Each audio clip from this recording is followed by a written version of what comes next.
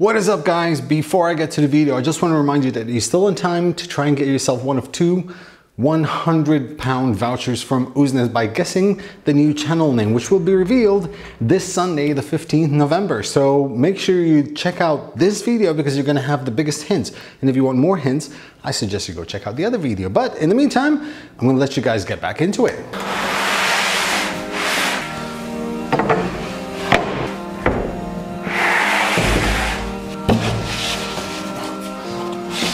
What is up, makers? So my CNC is fully set up, as you've seen in the last video, but it took a while to actually get it to run because of these. See, I need to make a wasteboard. In order to make a wasteboard properly, you need to have a way to secure the pieces that you're going to CNC. Now, these are 4-prong T-nuts, and apparently these are near impossible to get in Malta. So I had to order them from Amazon. I ordered 200 of them from the same seller, but for some reason they sent it through 4 different countries. One of them got lost, so I had to reorder, but everything's here now. First, I need to get the wasteboard that I cut, which unfortunately isn't like the full width of the machine, because that is the largest MDF board I can find in Malta. That's the size that it comes in. It's 122 centimeters, but that will make do for now. Eventually I might sort something else differently, but for now that will do. So what I need to do is I need to flip it over in order to start drilling holes. Now, the reason why I had to flip it over is because I had already started drilling the holes here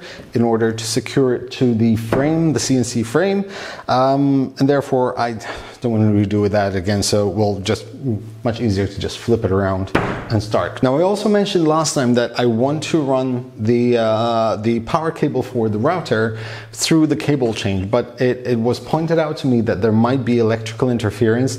It's unlikely because this runs on a Duet, but just for the sake of it, I still have to have the vacuum pipe or the extraction pipe going through upwards, so that will run just with the extraction pipe, and that sorts out any issue.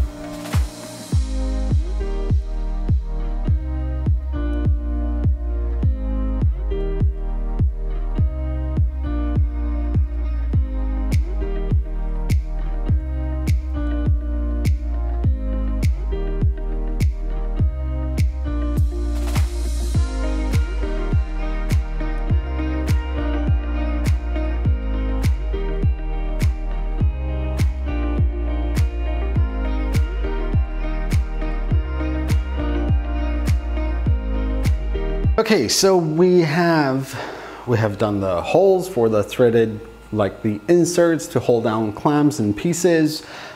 We've done the guide rails, and we also surfaced the top of the wasteboard. Lots of mistakes happened, but lots of lessons were learned. So first things first, up until the point of doing the holes for the insert, the T-nuts, everything was perfectly fine. Then I did the guide lines. I don't know what you call them. Guidelines. Now that was the first mistake. The guidelines should have come in last. And then I did the surfacing, and the surfacing, there was a bit of bowing and unevenness, quite a bit of it actually, on the MDF board. I started off trying to skim just 0.5 millimeter from the side and ended up skimming like 2 millimeters from certain areas. And what happened was, as you can see, the inside is nice and clean, but then the more on the outside the router went, the browner it went, because it was burning the MDF. And that was the other lesson that was learned, that these things, well, these aren't indestructible. As you can see, it's taking quite a toll, and it was burning the wood as going along. And yeah, that was another lesson learned. So anyway, in a way, that actually worked out for me. And the reason being is that now it's time for me to do some tramming. And for those of you who don't know, tramming is making sure that the spindle or the router is perpendicular to the surface of the board. So as you can see here, there are like more pronounced lines. So like here, I can feel there's a ridge. So this side here is slightly higher than this end here, which means that the router is kind of tilting. This is exaggerated, but tilting forward. Now also when it goes to the side, there are also some of these, and I can tell you that, for example, this side is higher than this side, which means that the router is also tilting kind of sideways. So it's there and kind of, yeah, it's pointing to the dark side of the moon, basically.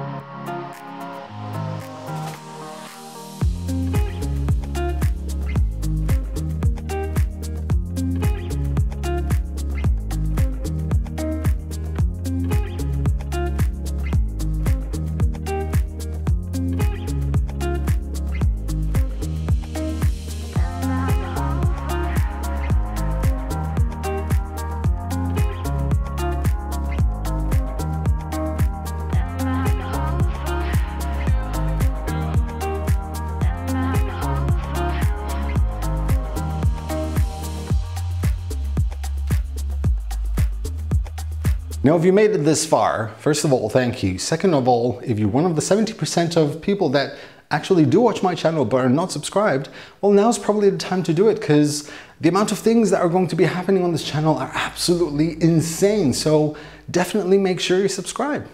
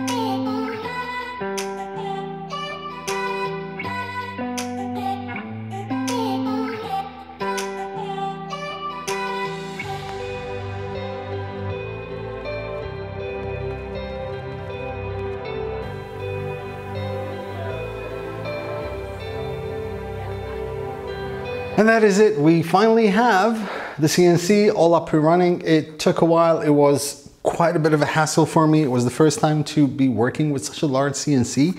There's quite a lot to it, but it's a learning curve I'm more than willing to tackle. Now, for those of you who notice that there aren't any more boxes over there, but just a few machines over there, and wondering what else I've been doing, because this video was supposed to go out last week, but I was waiting for a few things from Amazon, so I decided to work on something else in the meantime, which is this right here. So this is my new workbench. Yes, that is instant coffee. Don't judge me. I don't have a coffee machine down here, and that's actually quite good. So yeah, this is going to be my new mobile workbench. That thing over there, the miter saw, actually just, you know, hides itself. Oh, actually, you know what? I can actually show you guys how it works, because this is awesome. So let me just remove this clamp from here. We'll hide away down there, and then it's gonna have like a flat top that covers here, and I have my vacuum cleaner or air filtration system down here. I have my table saw with an upgraded fence. I'm gonna have some shelves there for power tools. I have my air compressor down here. Over there, over here, I'm gonna have my thicknesser, which will also be sort of rotating and hide itself down here. Over here, I'm gonna have some drawers so I can put stuff inside. And yeah, this will house, I'd say, about 70 or 80% of my tools, which I'm really excited about. So don't worry if you guys want the plans for this. They'll be available soon, but it's a work in progress. I have to finish them first. Once I finish it, I will release them. Okay, so that is it for today, guys. Thank you very much for watching. Make sure you leave a guess in the comments section to what you think the name of the new channel will be. Well, not the new channel, the renaming of this channel will be. I mean, as you've probably guessed, it's going to be 3 words, but I've said it was 3 words, but now you know it's a B, an N, an M. Like, those are, you know, big hint. I'm not gonna say any more. To get yourself a chance to win a £100 voucher from Ooznest. There are 2 to give away for you guys in YouTube. I have another one and a voucher going on to my Patreon supporters, which, by the way, I have a Discord channel now. So if you guys join me in my upper tiers of Patreon, you guys get to be able to chat with me anytime you guys want. Right, that is it for today, guys. Thank you very much for watching. Make sure you subscribe, because the amount of awesome projects I have planned for this channel are absolutely out of this world. So yeah, just subscribe. Just do it. Do it. Take care of yourself, guys, and as always, happy baking.